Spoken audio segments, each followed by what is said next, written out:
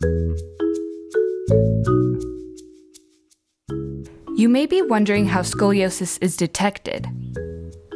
Scoliosis can be detected a number of ways, but two of the most common are 1. At a consultation with your trusted care provider, or 2. During a school screening. What are school screenings, you ask? School screenings are conducted at your school and performed by a school nurse, athletic coach, or PE teacher.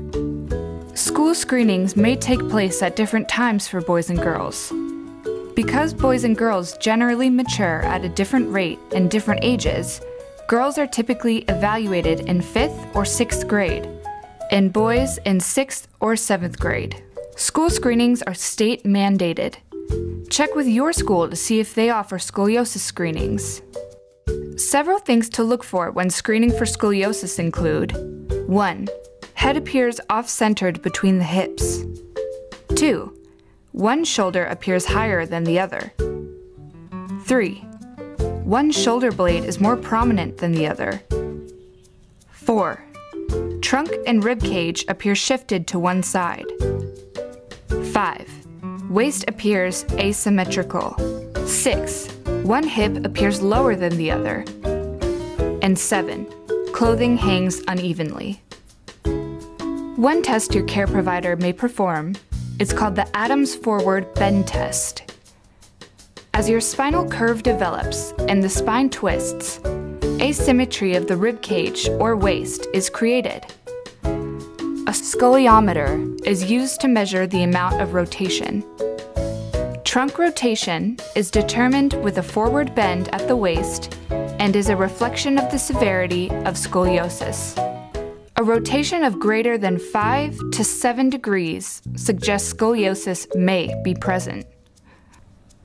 Okay, so after your care provider or school nurse identifies signs of scoliosis, what is the next step? At the time, you will most likely be referred to a scoliosis specialist to confirm you have scoliosis and analyze the severity of your spine's curve.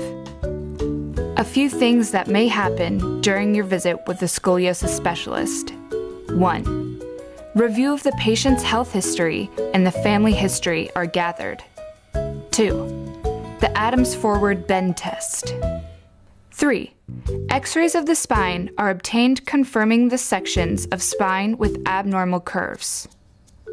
4. In some cases, your specialist may order an MRI to examine your spinal cord. Finally, your specialist will begin discussing a recommended treatment plan with you. Scoliosis can be treated non-operatively or operatively, depending on how large the curve is. Non-operative treatments include 1. Observation, 2. Bracing, and 3.